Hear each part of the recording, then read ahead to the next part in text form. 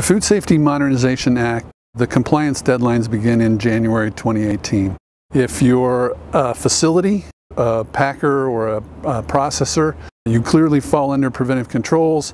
If you're a farm, you clearly fall under the produce rule, but if you are a farm with a packing facility, which rule applies? We've been trying to make an argument that the type of company it is doesn't make a difference in terms of risk.